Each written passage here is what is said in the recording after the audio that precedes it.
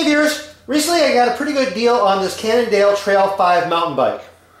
And it's got disc brakes, mechanical disc brakes. Well, I'm converted to hydraulic disc brakes. I'm going to show you the whole process.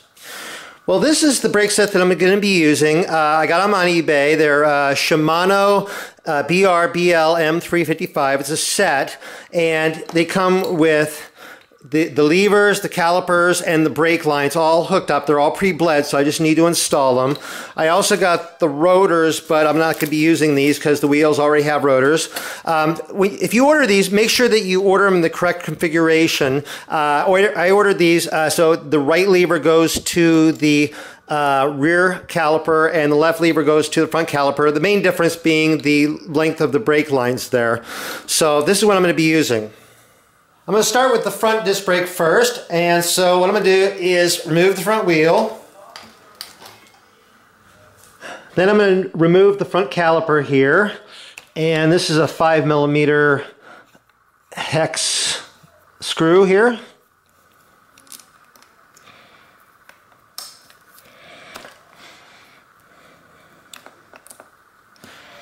Now this bike has a nice little screw-on cable tie down here. Some of them might be on just by zip ties or something, but I'm going to go ahead and remove this here, and I'll reuse it for when I hook up the hydraulic ones.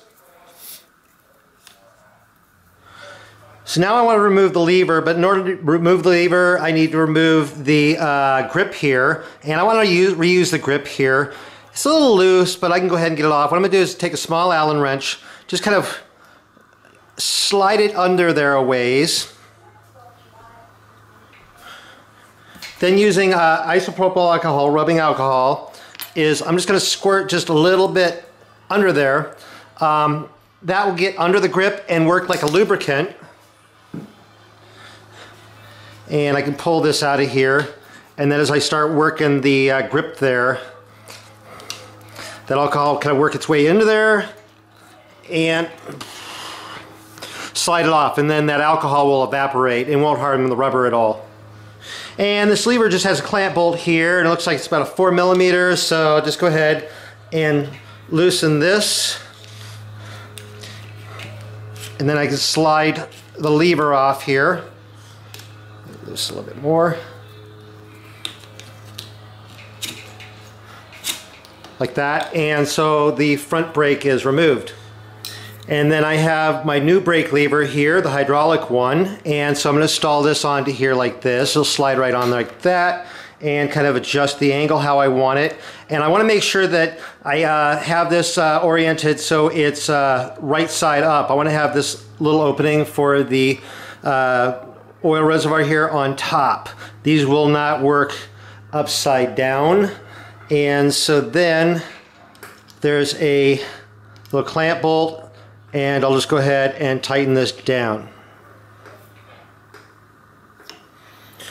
Then I can reinstall the grip here. Again, just put just a little bit of the rubbing alcohol inside there. Shake it around so it kind of gets coated on the inside there, and you can go even rub it on the bar there, and then just slide the grip on like that. Adjust it to how you want it. As the alcohol evaporates, then this thing will be on there nice and solid. Okay, so now I'm ready to mount the caliper here, and this one, it doesn't have an adapter, but the original one didn't have an adapter either. If the original caliper had an adapter, go ahead and remove the adapter little bracket from it and mount it onto your new caliper here, but I don't need that. So what I'm going to do is I'm going to run the brake line to the inside of the fork here, and I have the screws that the original caliper were mounted with. I've coated them with a little bit of a Loctite blue, and so I'm going to put these in here, and I'm not going to tighten them all the way down. I'm going to tighten them most of the way down, but then leave them a little bit loose because I'm going to need to adjust the caliper.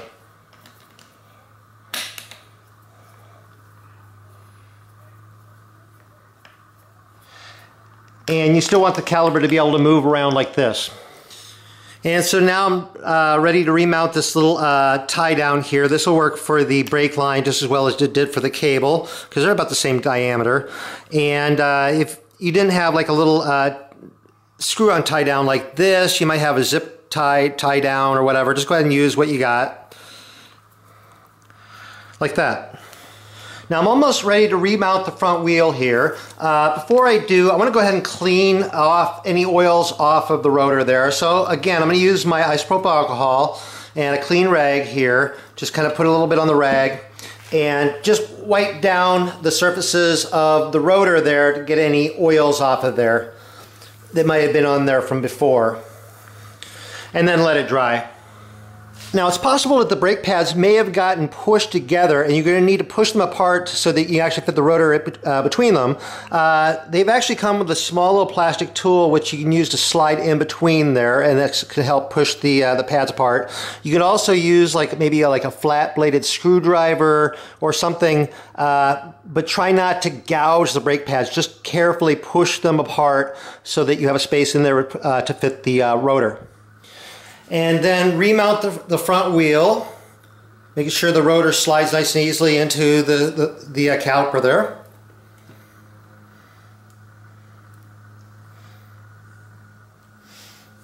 And then make sure the wheel is fully seated and into the dropouts there so it's nice and straight. Now I just need to tighten down the caliper. In order to do that, I'm going to compress the brake lever, and the caliper will clamp down onto the rotor. Now it'll be nice and centered, and so now using a 5mm hex socket, I'm going to go ahead and kind of tighten these screws down, but not really tighten them down super hard, but just kind of firm them up a little bit. Then using a torque wrench, I'm going to tighten them down to about somewhere between 6 and 9 Newton meters, which is about 55 to 80 inch-pounds.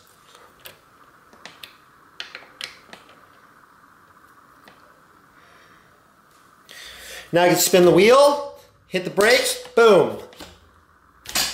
Perfect. Now doing the back brake is pretty much going to be a repetition of the front brake. So I'm going to start off by removing the wheel. I'm going to remove the caliper here. What I'm going to do, it's already got the bracket attached, so I'm going to remove with the bracket because the new caliper already has a bracket attached. So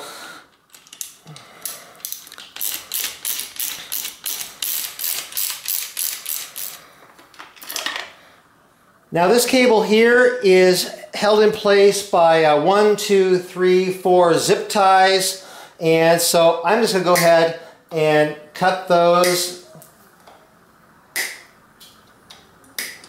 like that. And so now the brake is hanging loose here. Remove the grip. Remove the original brake lever. Install the new brake lever and clamp it down.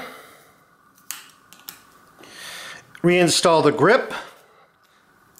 Okay, bring the caliper back here. The bracket was already mounted onto the caliper here, but it's basically mounted the same way that it was on the original caliper.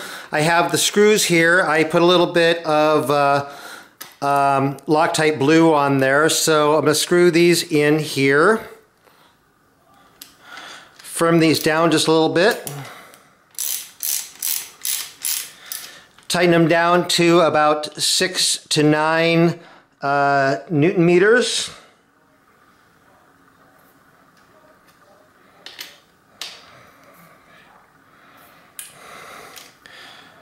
Like that. And these screws up here are still loose so that it allows movement up there.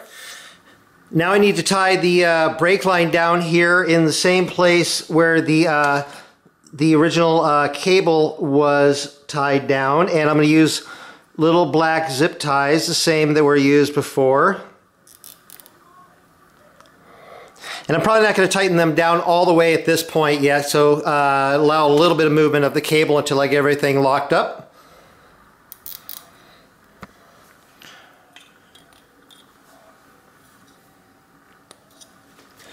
Clean the rotor with alcohol. Push the pads apart if needed. Remount the rear wheel, making sure the rotor feeds into the caliper and the wheel is seated straight in the dropouts and nice and straight. Now I need to tighten the caliper down, so I'm going to compress the brake lever so that it locks down onto the rotor, and then I'll go ahead and tighten these two screws here to kind of like lock it down into place. And I'll just kind of firm them up right now.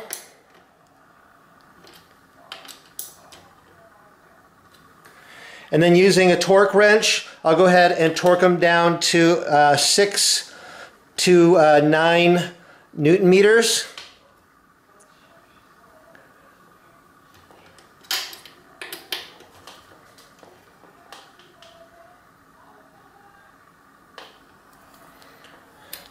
Like that.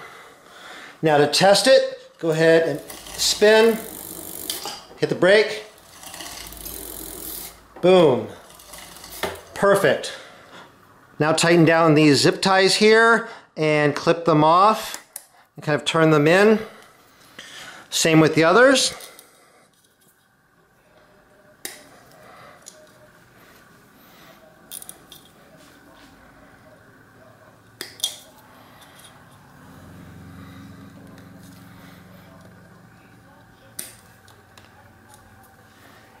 And done. Very easy upgrade. Plug and play. Take the old stuff off, put the new stuff on, and you got hydraulic brakes. There were no wrinkles in this install, really. One wrinkle that might have occurred is if there were different size rotors on there. These are 160 millimeter rotors, which is what the calipers were set up for. But if there were different size rotors, what I could have done was simply take the adapter brackets off the original calipers, moved them over to these, and it should have worked. What do you think? Let me know down in the comments. Hope you found this video useful or interesting. If you did, please give it a thumbs up. If you're not subscribed to my channel, subscribe. You see new videos to come out. I'm always coming out with new videos. I'm over on Facebook, RJ the Bike Guy. Go over there, like that page. I'll post a ton of stuff over there. And I have a webpage, rjthebikeguy.com. Go over there, sign up for the page, and I have a lot of stuff over there as well. Anyway, thank you very much for watching.